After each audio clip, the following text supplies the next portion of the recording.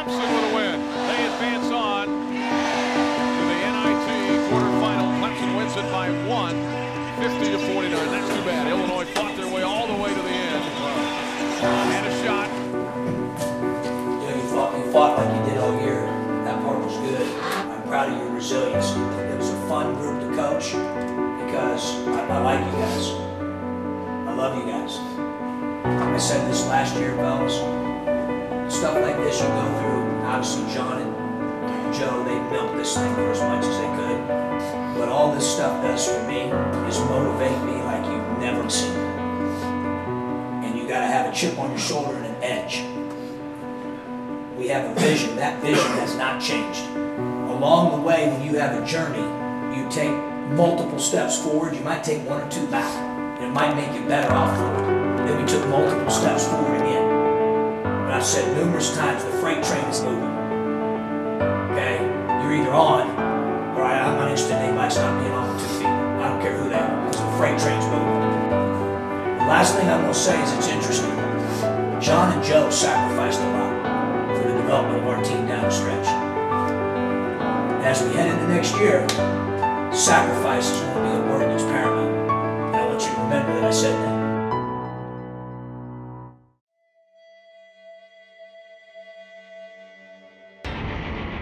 Everybody's got to put 100% effort all the time, and once you get that, then the other stuff can take care of itself. Making sure that you're there for one another, you're looking to your left and looking to your right, and make sure you take care of each other. For the seniors, I mean, it's our last go-around. Just give it all we got, have no regrets.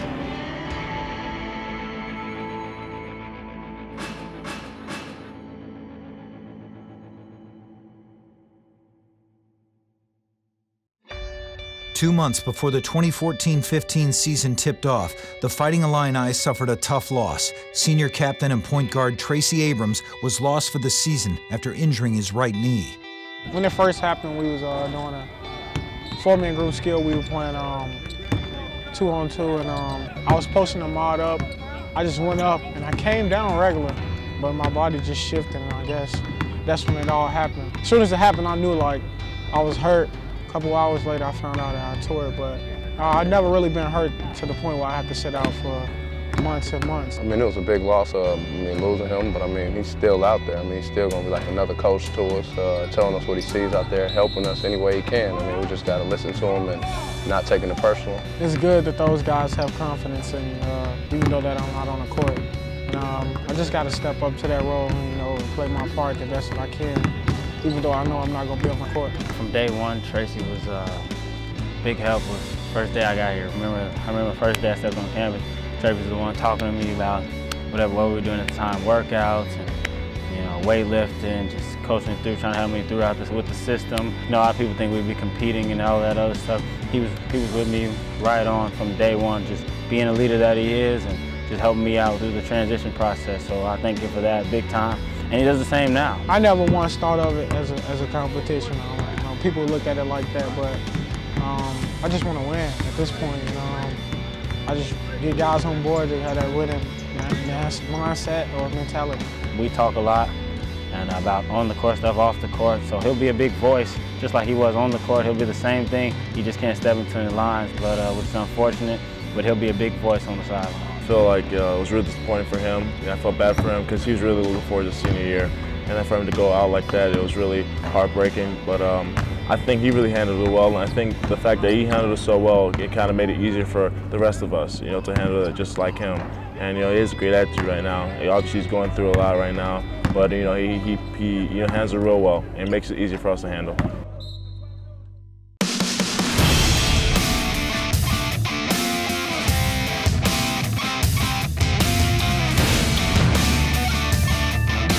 I'm really excited, anxious, kind of want to get out there, just have a good time and, go win the game. It's been a year and a half since I played a game, so first time at State Farm, should be fun. Well, it's pretty exciting. I understand that, it's kind of the last go-around, so it starts tomorrow, and I think it's a good thing. It's finally good to get the season going and see what we can do. Just come out, compete every game. Play it like it's our last. For the seniors, it's our last go-around. Just give it all we got. Like Nana said, have no regrets. especially myself and Aaron, but you know, the rest of the guys too, we're ready to get after, play a game in front of the fans, you know, play against somebody else and just, you know, test ourselves and get ready for this long season. So we're definitely anxious to do it. As long as we play hard, and I mean, that's the goal. I mean, make it to the tournament. So I mean, once you get there, anything can happen. So we're just gonna come every day, compete, listen to our coaches, and hopefully that's the outcome. Well, first off, it's just an NCAA tournament. You know, I've never been there. A lot of the guys here have never done it. But then obviously once you get to that point, you're going to want to keep winning. You're going to want to keep playing. So it's hard to say what's going to be satisfying. I would say first off NCAA tournament and advance, and that would be satisfying.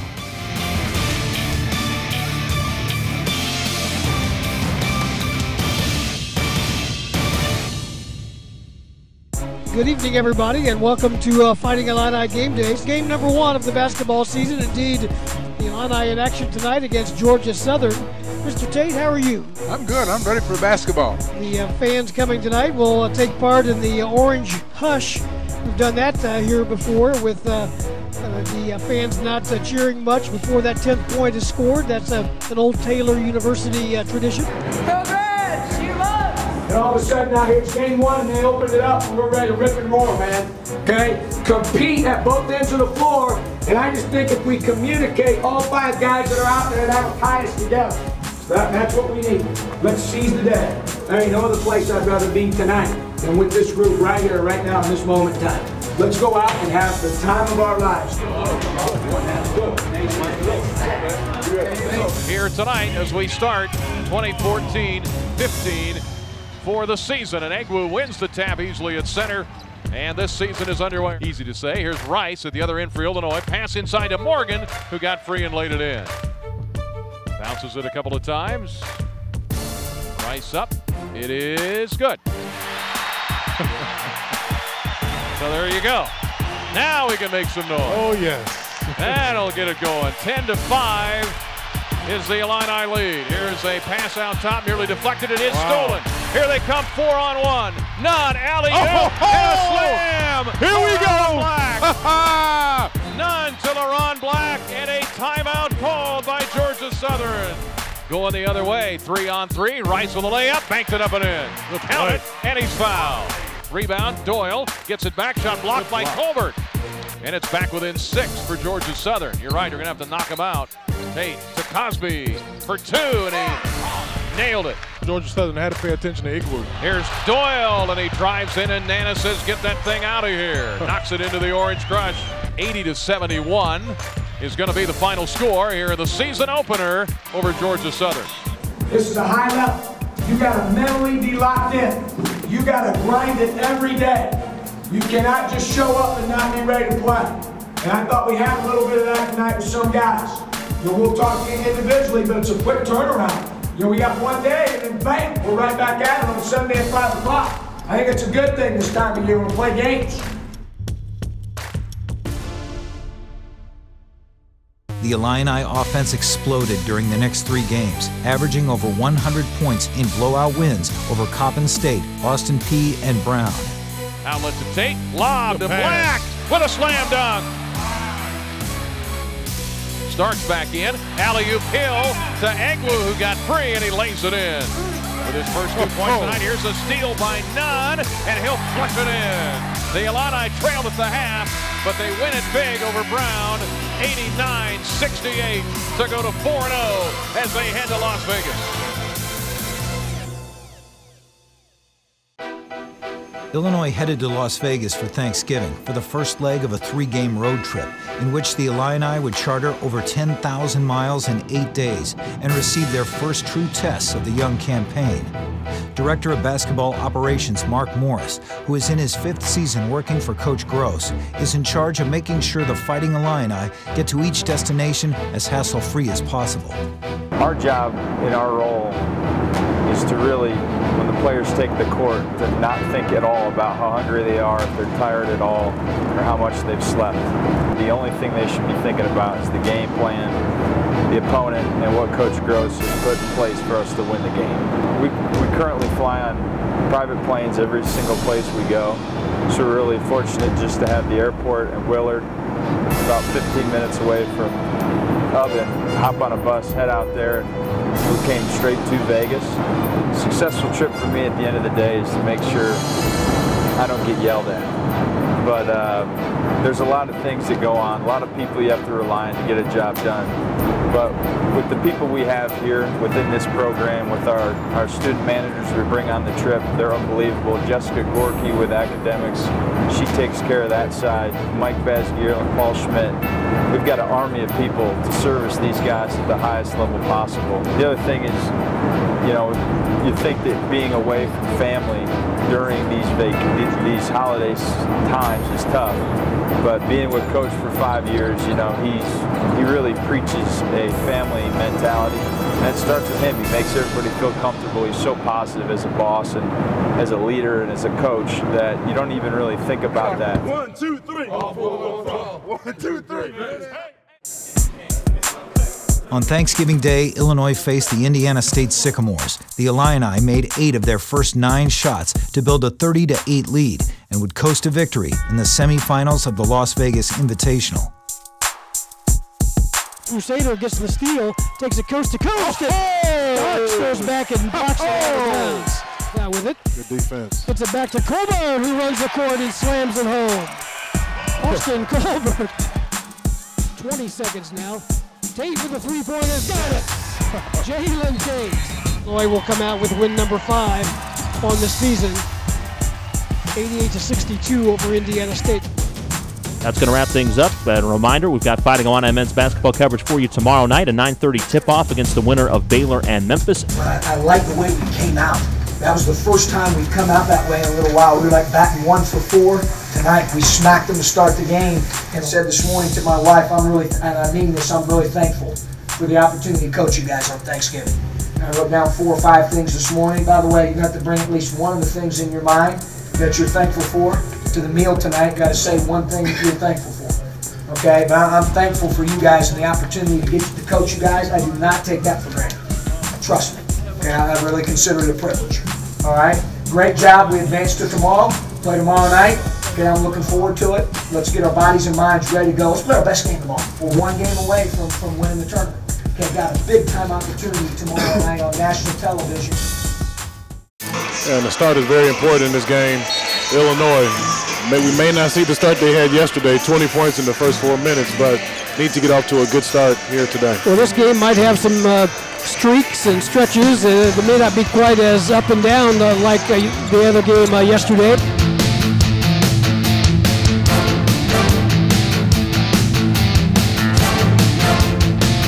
Jumped out to a 7-0 lead. Edward gets 3 inside and slams it home. Rice coast to coast, left-handed layup, and one. Great play by Revante. Nice backdoor alley-oop. And it's good. Revante Rice from Jalen Tate.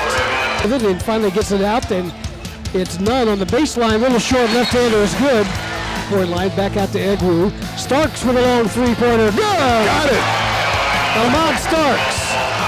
Back to Malcolm Hill. Hill drives all the way in. Left-handed shot is good! He's fouled! Oh! There's a screen for Starks. The jumper is no good. Tip up no good. Rebound. Cover. Oh, yes! And one. Medford doing a lot of dribbling, and they get that steal. Here comes Kendrick Nunn on the breakaway. Right-handed layup is good. Kendrick Nunn, Malcolm Hill. Impressively here, the championship of the Las Vegas Invitational goes to the Fighting Illini. Revante Rice and Malcolm Hill again pace the attack. The victory over Baylor gave Illinois its 9th regular season tournament victory in 12 tries and kept them undefeated in November during the John Gross era. 3 Illini were named to the all-tournament team, and Revante Rice was named tournament MVP. Excellent job, fellas. The thing that I was most proud of when I look back on it was we could not have shot the ball much worse in the first half. Okay, and yet we're right there to take it because you did not tie your offensive shot making to how hard you played on defense. We call that winner's grind around here. I thought a huge play in the game, and I'm telling you, it's hard you don't play at all, and I just throw you in there, was Colbert's offensive tip. Colbert, you got it!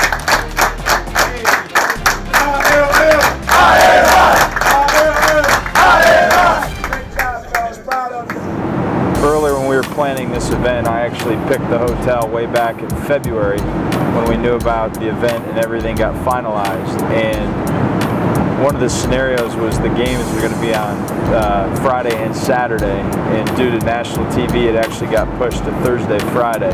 So I had to change everything because we were going to try to fly straight to Miami for the Tuesday game to have our bodies be most ready for that game Tuesday. So moving forward to the Miami trip, it'll be tricky and we got to be really careful, but we do have a plan in place to make sure that those bodies and their minds will be ready to go Tuesday on an Eastern time zone in Miami.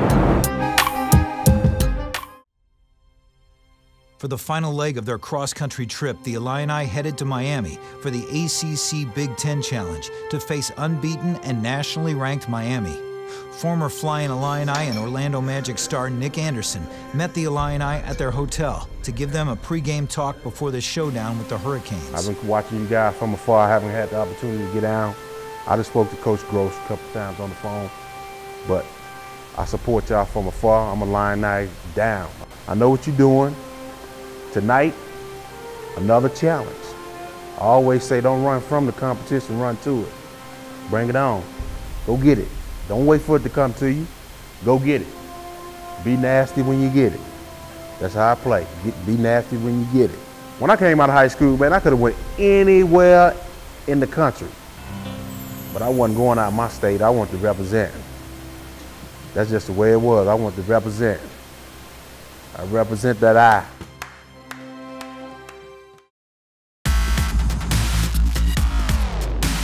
Here's a backdoor.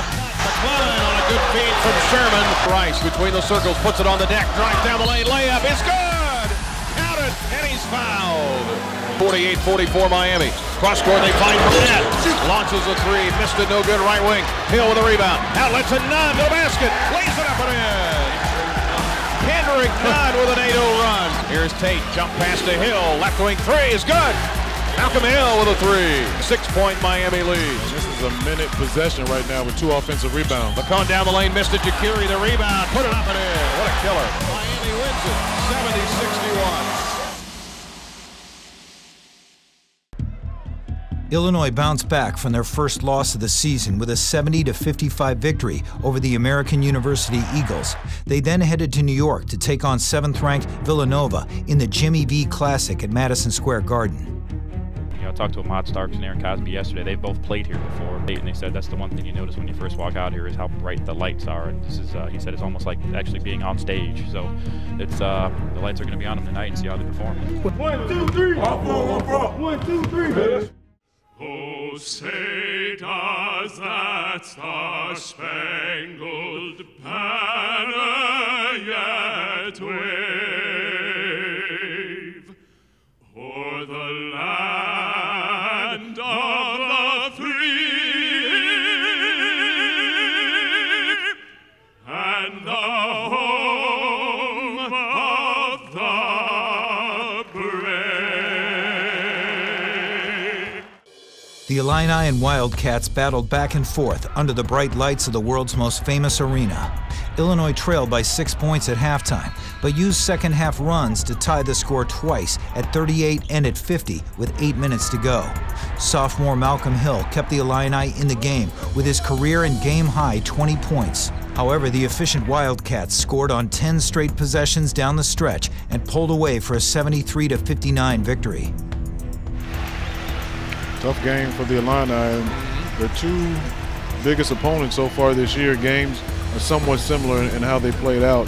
Slow start, Illinois fights back in the second half, but can't get over the hump. Same thing that we saw in Miami. So Illinois has to look at that. What's the difference and what can they do to improve?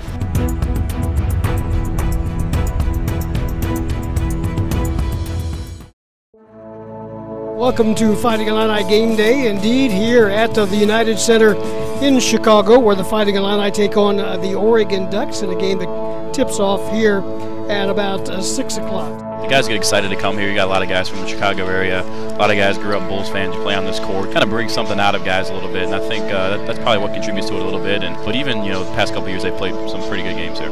How different do you think this Oregon team is? They've still got Joseph Young, but otherwise it's a bunch of new guys, really. Joseph Young is one of the better guards in the country. He just scores at all kinds of levels. He can handle it, he can shoot it, you can break it down a little bit. So he's a guy that you definitely got to watch out for. And they've got some young guys in this lineup now who are doing some things for them right now. I think that they're just young. Kind of like this Illinois team. Illinois is not really young per se, but they've just got a bunch of new faces playing together. Not necessarily new, but just the transfers are getting out here for the first time with these guys. LeBron Black's trying to get into a rhythm with things there too. So just a matter of getting into a flow. And I think Oregon at some point, once they get it all together and these guys get more comfortable playing college basketball and playing together, they're going to be pretty good. Lineup, stat sheets. Compete. You're not going to play perfect. Nobody plays perfect. But daggone it, we're going to compete. And we're going to do it with the right heart, the right mindset. All right, LeBron, you got it. Let's go. 1, 2, 3. All aboard, 1, 2, 3. Finish.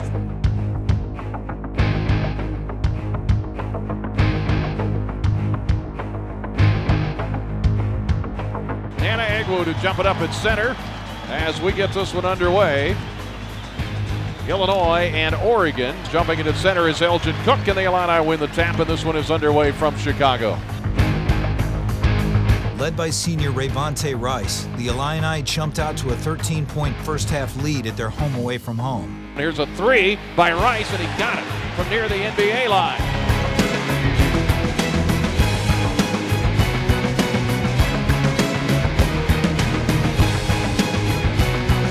Here's Ray with a three. Ray Rice from the left wing. He's hot early. Ray Rice already with 10 points. He has 10 of Illinois' 12. The Illini lead is 7 over Oregon, 23-16. Right corner driving into the paint is Young. Shot blocked by Nana Egwu. Here's Rice. Charges down the lane and lays it up and in. Great move by Rayvonte. Quick to the paint. 2 late threes by the Ducks cut the lead to 4 going into the locker room. Illinois shared the ball on offense, tallying 17 assists on their 23 made baskets. Rice equaled his career high with 29 points and made a career-best 5 three-pointers. 51 seconds to go. Starks in the corner, looking for an opening. Cosby, right wing, Rice, fadeaway three, is good! 73-70 Oregon. Illinois' defense couldn't stop the Ducks down the stretch, and Oregon left Chicago with a 77-70 win. And the Ducks have swooped into Chicago and stolen one from Illinois. That's your final score tonight, 77-70, as Illinois falls to the Oregon Ducks to drop to 7-3 on the season. And the Illini need to regroup. They'll have Hampton on Wednesday night at State Farm Center, and then the bragging rights game will be coming your way next Saturday against the Missouri Tigers. Courtside at the State Farm Center, the Illini getting set tonight to take on Hampton out of Virginia tonight. Here is Rice. Free throw line, drives in from the left side, put it up and in. 45-31 Illinois, they want to push it. Rice charging down the lane with a layup, missed it. Follow, though, is good by Nana Egwu on the follow. The Illini are going to get the job done here tonight against Hampton. They win it 73-55, and we're headed for St. Louis. Obviously got a big one on Saturday. It is as good as it gets in college basketball, okay? It's one of the best rivalries in college basketball. I mean, it's a great game. It's one of the biggest rivalries. I mean, we're just glad to participate in it. I've watched the game the last 2 years, and just, you can tell the atmosphere just from the television. And, they say last year it was like 20-something thousand fans, and the guys talk about all the time how crazy it is, how crazy the game is, the atmosphere. Coaches said it's going to be a battle. So I'm looking forward to it as well as the rest of the guys. And like you said, it's going to be a war, and we got to be ready to fight.